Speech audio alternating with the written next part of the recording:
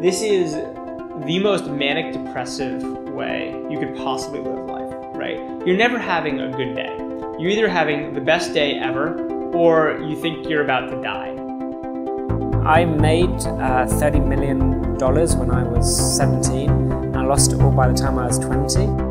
I think we were so obsessed with what it would do for us that we didn't necessarily see the full potential of how big of an impact we could actually have. Everything you're doing is basically something you're just barely qualified for or not qualified for. And it's like jumping off a cliff and having to build your own parachute.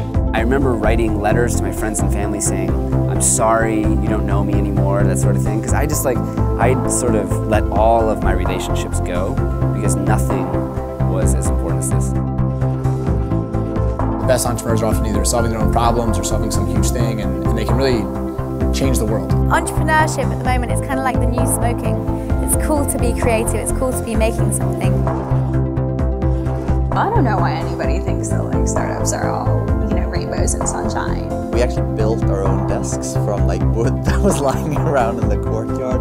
As a 19-year-old sitting down looking at that many zeros, you're freaking out. This is the most amazing thing you've ever seen in your life. Anybody now with a laptop and a Wi-Fi connection can build anything. I've met kids out here who are, still teenagers and starting companies, all the way down to 16 years old, which is pretty crazy when you think about it.